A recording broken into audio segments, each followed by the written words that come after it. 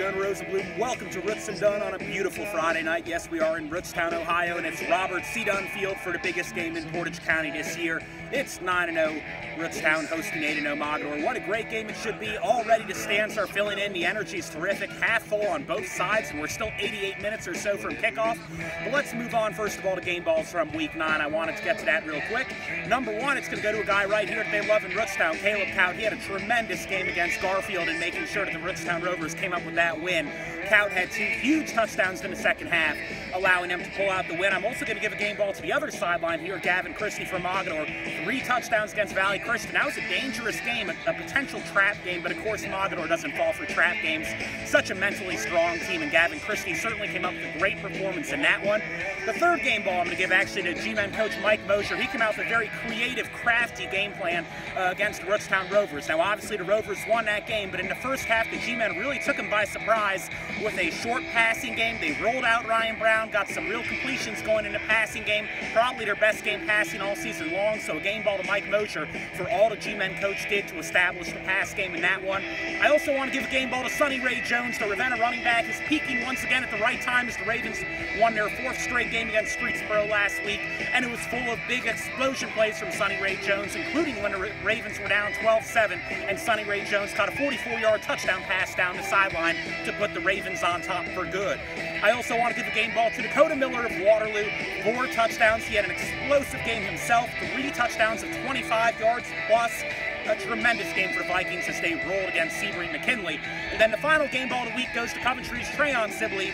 3 touchdown catches, all more than 20 yards, and 2 touchdown runs. An incredible game for him. Now let's get to our games of the week, and I actually think Cloverleaf at Streetsboro is a huge game. It's the final game of the year for the Rockets in Coach Pete Thompson's first year in Streetsboro, and a great chance to enter the offseason with plenty of momentum. Now Streetsboro's done really well at home all season long, 4-1 at Quinfield. If they can end this year 5-1 at Quinfield, give some momentum, make the home fans happy going into year number 2 of Thompson's tenure, I think that's a big deal. Now Streetsboro did struggle to run the ball last week, and that's going to be a big test going into week 10 because Cloverleaf does have the size to contain the run. We also have a big game between Garfield at Southeast. Now the Pirates upset the G-Men last year in overtime. This game is at Freedom Field, and for the Garfield G-Men, this game is everything. If they win, they are a 97% chance to make the postseason. Now, Southeast is out of the postseason, but they are an incredibly dangerous team, and I love the big arm of Dylan Rogers. This is really a contrast between 2 teams that are going to do completely different things. For Southeast, they might pass the ball 30 to 40 times tonight.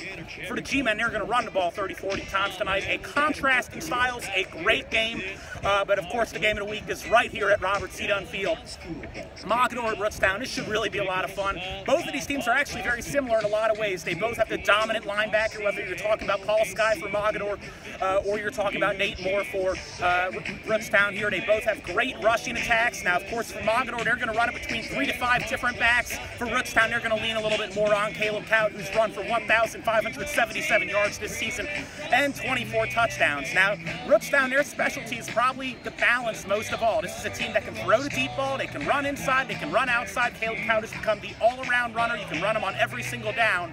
But Mogadore, too, has really developed a great short pass game. Luke Rosado's looking more and more comfortable with each week that passes. So this is really a tremendous game between 2 teams that have the necessary balance. They've got the defensive skill. They both have dominant linebackers. It should be one heck of a night here at Robert C. Dunn Field. Reporting live, Jonah Rosenblum, Record-Courier.